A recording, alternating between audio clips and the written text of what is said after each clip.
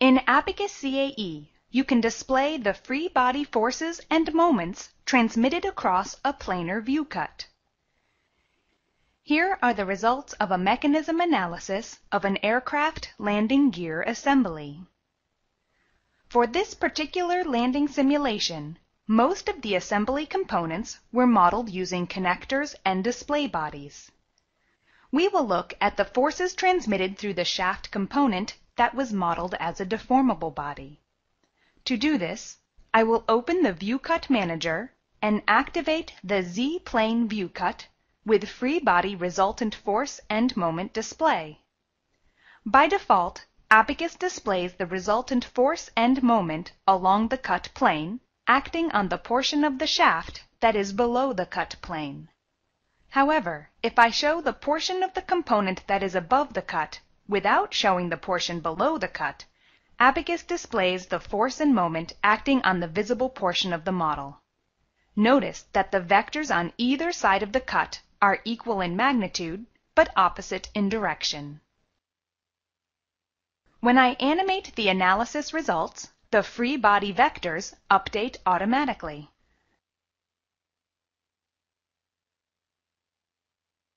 By default, the free body vectors are calculated for the current display group only. If I want to see the force transmitted to the right of this hole, I can do so by removing the elements to the left of the hole.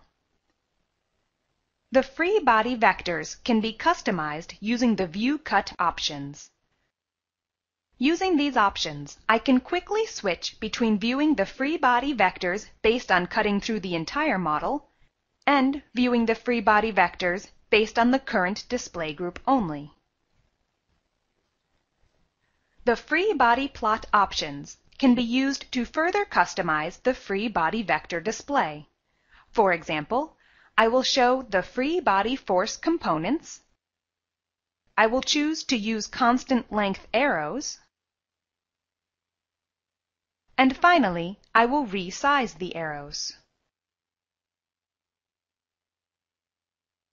Free body vectors can be displayed on any planar view cut.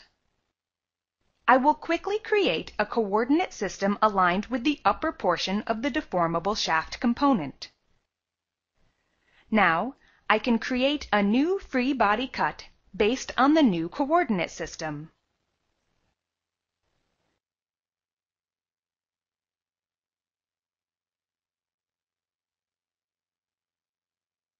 Note that if you use a large deformation scale factor, which may be the default if you did not activate nonlinear geometric effects, the free body vector components will reflect the unscaled cut plane orientation.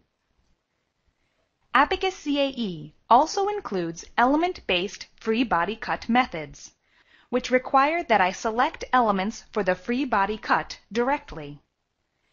However, when I display the mesh for the part, you will see that the tetrahedral mesh is not ideal for creating free body cuts.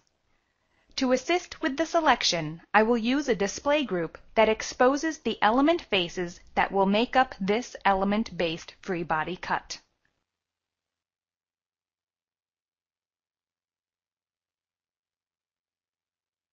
Notice that the free body plot options I set earlier for the free body vectors on view cuts are also applied to element-based free body cuts. Now that you know how to plot free body vectors, let's compare the view cut method to the element-based methods. The first difference, which you have just seen, is that the view cut method allows for arbitrary cut planes, while the element methods require cuts that conform to the element boundaries. To use the view cut method, you must have stress output for continuum elements and section force and moment output for shell and beam elements, while the element-based method requires output of nodal forces due to element stresses.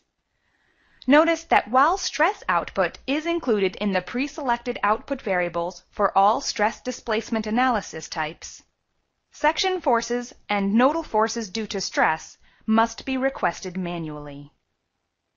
Because the view-cut method computations are based on stress output extrapolated to the cut plane, the result accuracy depends on the quality of the stress output. For example, the results are sensitive to discretization errors, hourglassing problems, element locking, and other factors that can reduce the quality of the stress output.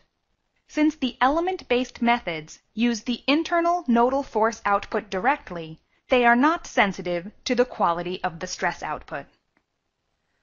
Finally, I will point out that currently only one view cut can be activated at a time, while the results of multiple element-based free body cuts can be displayed simultaneously.